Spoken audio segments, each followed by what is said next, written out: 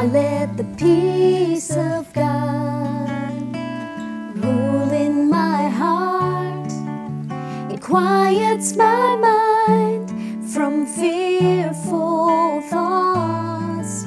And when problems arise like storms on the sea, the peace of the Lord is upon me. I let the peace of God rule in my heart. It quiets my mind from fearful thoughts. And when problems arise like storms on the sea, the peace of the Lord is upon me. When cares of this life, its worries and strife, try to enter into your life, it's all up to you. Which way will you choose? Will you worry and sin, or let the peace enter in? Peace enter in. I let the peace of God rule in my heart.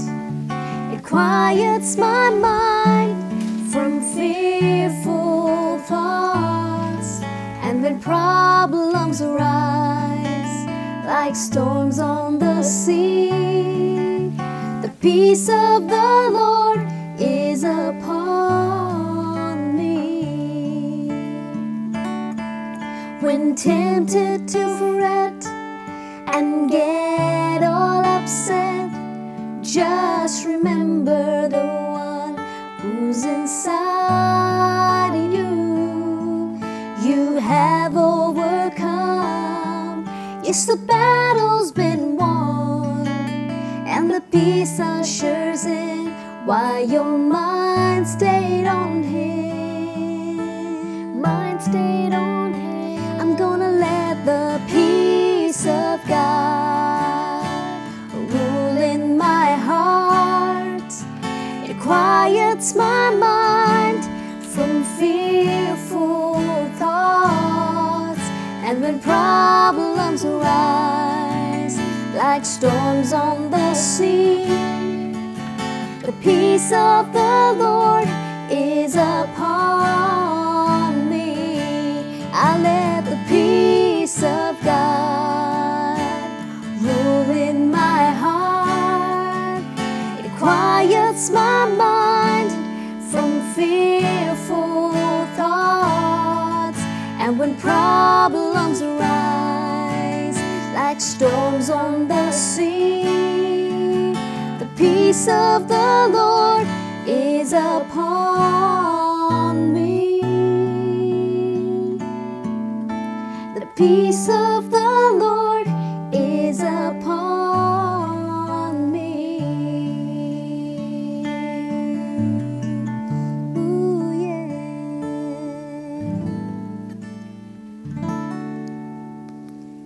Amen. Praise God. Yeah. God's peace is just so wonderful to just, be around and enjoy in our lives, and truly thank God for His peace. Yeah, let the peace of God rule your heart, and you'll find things becoming more simpler and easier in your life.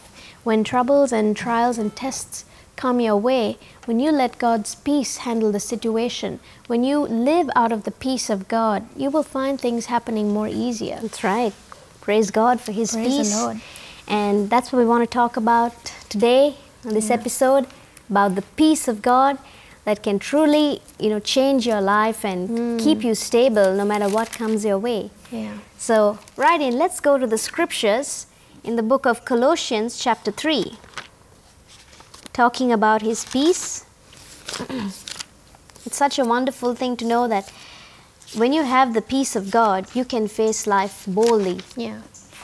Challenges come in, you are able to overcome them, being led by that peace that is inside of you. And that's what this song says about letting the peace of God rule your heart. So we're going to explain that in a moment. Let's read this scripture in Colossians chapter 3 and verse 15. It says, "And let the peace of God rule in your hearts, to the which also you are called in one body, and be thankful." Now that first part of the verse says, "Let the peace of God rule your heart." What does it mean to rule your heart? Now it doesn't mean like a controlling manner, but you see, our hearts are like containers, right? There's so much of things that is filled in our heart. Well, people can't see, our heart or anything. They only know, each individual will only know their own hearts. And the Bible says in this verse here that He wants our heart to be filled with His peace. Yeah. Right? Rule means like to be led by the peace. And directed. That's right. And then it says, "Let it rule your hearts through Christ Jesus." So, in other words, every day in your life, when you have to make decisions and take certain steps, you want that peace of God to rule you instead of being ruled by fear or any other force like that. Yeah. It's the peace of God that should rule our hearts. Yeah, that's right. And when we didn't know Jesus, when we were without Christ in this world, when problems arose and situations came across our way, sometimes we would talk the negative, talk the situation all the time, and just be afraid. We would say words like, "I'm afraid, I don't know how to handle this." And but after we get saved, Jesus, He talks about in His Word, the Holy Spirit who lives on the inside of us. He is our guide, and He will direct us in the way we should go. Yeah. And the Holy Spirit is a spirit of peace. And it's easy to make decisions when you're led by peace, rather than making decisions in haste and in worry. Actually, in haste and in worry is not the time to make decisions, because sometimes you can tend to make the wrong decision at that time. Yeah, that's very true. In fact, we see that the Bible says that one of the fruits of the Spirit, in other words, one of the characteristics of the Holy Spirit living on the inside of you is that He produces peace in your life. Right? He's not going to control you and make you afraid. He's going to enable you to be at peace no matter what situation comes by your way. And so you may say, well, what if my heart is full of fear? I'm not ruled by peace like this scripture says. My heart is ruled by fear. I just can't get rid of it. Well, I want to encourage you that there's another verse that tells you that God has not given you a spirit of fear. Yeah. Let's just read that scripture. It's really powerful. Like I said earlier, our hearts are like containers. We can either store the right thing in it, or we can either store the wrong thing in it. That's the reason in the Bible it constantly tells us to guard our hearts and protect it with all diligence. Guard your heart in the sense, the way we put stuff, like you said, our heart is a container. The way we put stuff into our heart is through our eyes and through our ears and listening to the opinions of other people and stuff. And Jesus also said, out of the abundance of your heart, your mouth will speak. And so it's a good thing to keep track and check, what are we watching, what are we listening to that is maybe producing fear in us and causing us to make decisions hastily and maybe say things that we wouldn't normally desire to say and happen in our lives. Yeah, that's right.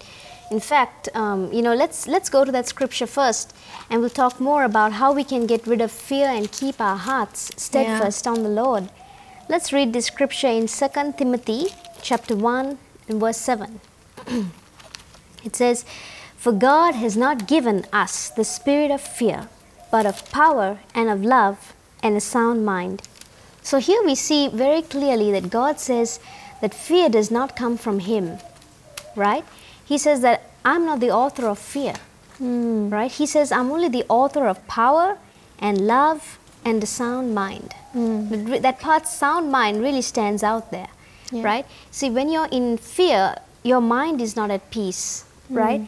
Your mind is racing and thoughts are coming all around you, and you don't know what decision to make. That's what fear does. But God says here, He has not given us a spirit of fear. God has not given us a spirit of fear. So what you can do is, when fear comes your way, the best thing that you can immediately say is recognize, first of all, that fear. When it comes into your mind, recognize it, and then say, no, in Jesus' name, God did not give me the spirit of fear. Right. This fear did not come from God. God only has given me power, love, and a sound mind, right? And if we look at those three things, those are three powerful, things that are noted there. Yeah. When you see power, like we saw in the previous episode, how God has given us authority over fear and sickness and all kinds of things, right? He has given you power. You don't have to let that fear rule your life, because God says, I've given you the authority over fear. Yeah. Yeah, so when the fear comes, immediately you stand up and you say, in Jesus' name, I resist you, spirit of fear. Yeah, the way we resist those thoughts and those temptations of fearing and being afraid is by speaking words out of our mouth. When you speak this scripture is loaded with the power of God. When you say, Lord, you have not given me the spirit of fear, but of power, you have given me a spirit of power and of love and a sound mind. You're putting those words into your heart and you're filling it up. Like you said, if it's a container, you're putting those words there and it's going to eventually come out of your mouth, and you're going to see your circumstances also changing. See, the power of our words is so important, because even this world that we're living in, God created it with words. He spoke, let there be light, and there was light. So words are very powerful. If we can start speaking words of God from the Word of God, the promises of God, we can see a lot of things changing in our lives. And the way we get rid of fear, like we said, when our heart is a container, the way we get rid of all that fear is by resisting that fear. Right? Don't tolerate the fear. Don't keep speaking the fears. I'm afraid of this, I'm afraid of that. And when you do that, you're actually filling up your heart, which is the container. You're just letting your heart get full of fear. Yeah. Right? But you can change that, because God has given you the ability. Fear is actually from the enemy, and he comes to steal the peace of God from us. No, he doesn't want us to walk in peace. If we are led by the peace of God, he cannot steal it from us, because even joy is the same way. Jesus said, I give unto you joy, and no man can take it away from you. That's right. And so, like you said, resist the enemy. In one scripture in James, it talks about resist the devil. See, he's a persistent fellow, and he doesn't, want you to walk in the peace of God. So he will bring situations and troubles and things against you to work against us, so that, we will fall into prayer, fear and worry, and start, doubting God's word. That's what he wants us to do, doubt God's word. That's right. That's the worst thing that the enemy will try to do on you. He wants you to doubt the word. Even though you're saying scriptures like this, God has not given me a spirit of fear, the enemy will put another thought and say, well, but you're still afraid, right? You remember this thing, that makes you afraid, right? He'll try to make you doubt God's word. Then you need to recognize, okay, I recognize fear is from the enemy, then also recognize doubt is from the enemy. That's right. Right? Recognize that and use your authority. This verse says God has given you the power, right? Not others to do it for you. You can use the power that God has given you and say, in the name of Jesus, take your hands out and get out and go in Jesus' name to the devil. Don't be afraid to say those words, because the authority is yours. God literally says here, the authority is yours. Yeah. It's like a king, if he didn't use his authority, he's a king, but if he just remains in control with everybody, what everybody's saying, then he has the authority. Yeah. So he's just like a, just like a puppet. That's what everybody says he'll do, when he doesn't even realize that he has the authority. Yeah, right. And so that's how we got to see ourselves. Sometimes we're just sitting out there and saying, God, you take away the fear. But he says, I've given you the power to do it. Right. It says God has not given us a spirit of fear, but he wants you to use the authority. And how do we use our authority? By speaking words. Speaking words against that fear. Yeah. Right? And the second part in this verse says that God has given us a spirit of love. Okay?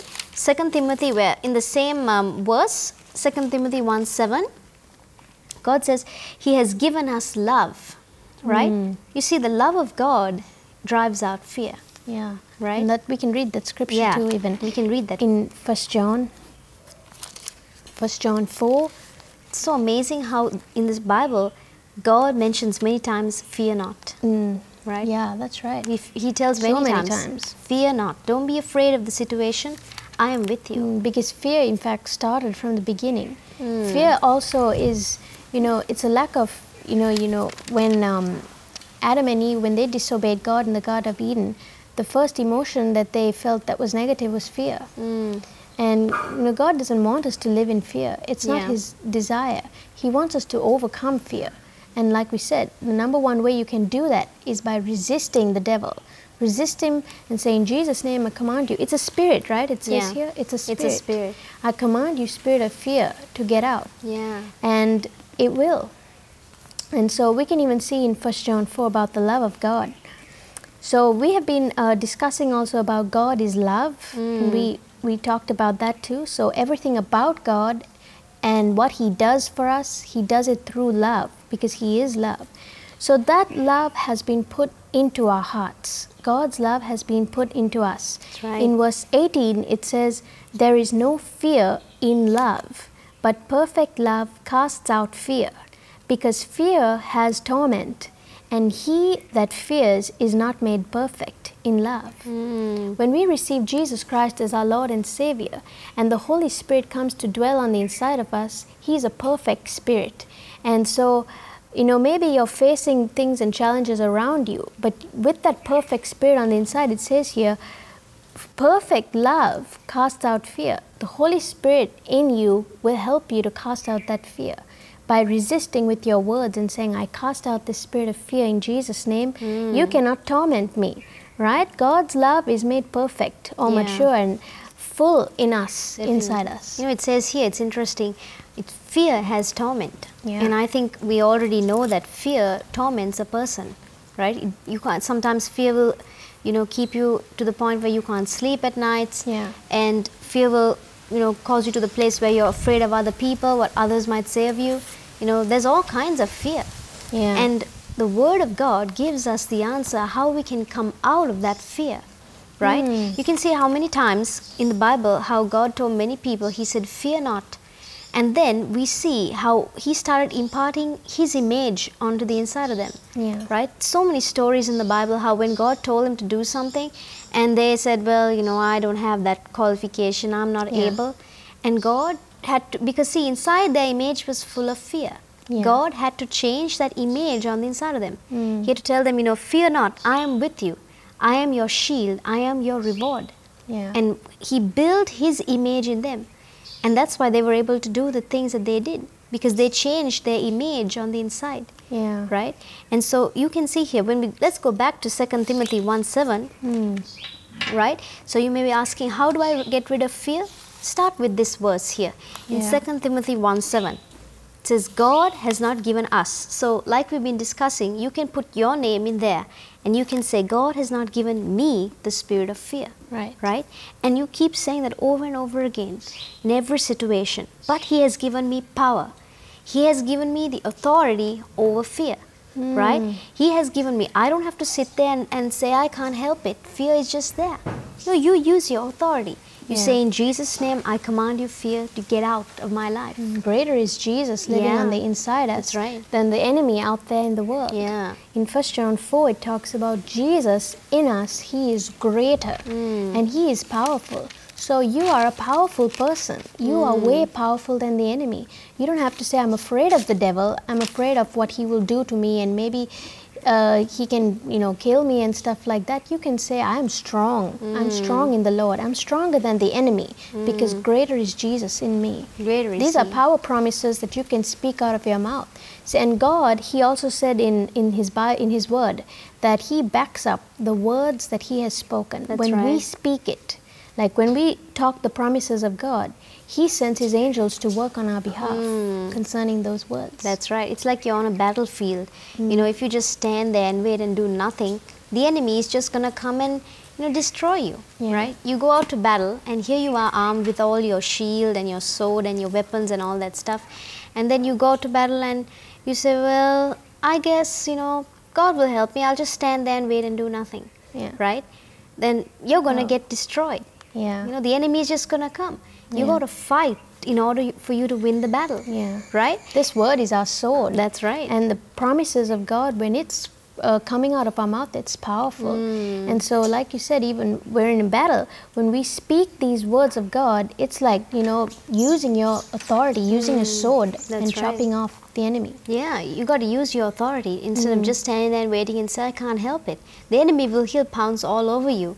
and you'll just be a defeat all your life. And another thing is, it's not just something you do once in a while. Well, when I feel like, I'll speak the promises of God. Yeah. But it's speaking out the promises of God on a consistent basis. Consistent basis. See, like even a child, you know, hearing the voice of your father, right? Even in the natural, if you take a father and a son, it takes time for the child to recognize and mature to hear the voice of his father. But as he grows older and older, I mean, the father's voice becomes very natural and very recognizable. Yeah. It's the same way with God and us. We spoke about God becoming our father, being our father, and we are his children. So the more we fellowship with him and the more we grow in him, with him, we will be able to recognize his voice. And his voice is his word. That's right. And so God will always say, fear not, I am with you always. I will never leave you. And when we speak those words out of our mouth on a consistent basis, you know, whether you feel like it or not, sometimes I don't You're even... not going to feel like it all the time. Yeah, you're not going to feel like it all the time. Sometimes you just feel like, I can't say it. I don't have any strength to say it. The Sometimes feelings are when going to I be different. Just remember, just when I'm declaring other things, even if it's healing, you know, I would just speak it out of my mouth. I'm healed by the stripes of Jesus. At the same time, I would say, Lord, you have not given me a spirit of fear. So it's something you do on a very consistent basis, and it grows within you. You're filling your heart with the right words, with the right things. That's right. And it's going to come out, and you're going to be a powerful person. That's right. And just before we close, just on that last verse, it says, on the last same verse, in the last part, it says, he's given us a sound mind, right? God, and the word sound means a disciplined mind, right? You know, we have statements that sometimes people say, I'm losing my mind. I don't know, I can't think, I can't see straight. But God says he's given you a sound mind, a mind that's disciplined, right? And another place he says that he's given us the mind of Christ. That's right. So that we can think straight, we can think the right thoughts, right? And so today maybe you're battling a spirit of fear in your you know, whatever situations that you're facing. You're saying, I'm fearful. How do I get rid of this fear? Right. Well, today you can repeat this prayer with us. It's a bold prayer, and we're going to believe that that spirit of fear is going to leave, and you're going to be set free. So just pray this out with us. Let's say, Father God, I thank you. I thank you that you said in your word, you have not given me a spirit of fear, you have not given me a spirit of fear, but of power, love, and a sound mind. Today I believe. The spirit of fear is gone in Jesus' name. The spirit of fear is gone in Jesus' name. Your perfect love casts out fear. Your perfect love casts out fear. Thank you for the mind of Christ that you've given me. Thank you for the mind of Christ that you have given me. Thank you for a sound mind. Thank you for a sound mind. I receive it in Jesus' name. I receive it in Jesus' name. I am set free from this day forward. I am set free from this day forward. In Jesus' name. In Jesus' name. Amen. Amen. So believe that God has set you free, and no longer does fear have to control you any longer. Praise God.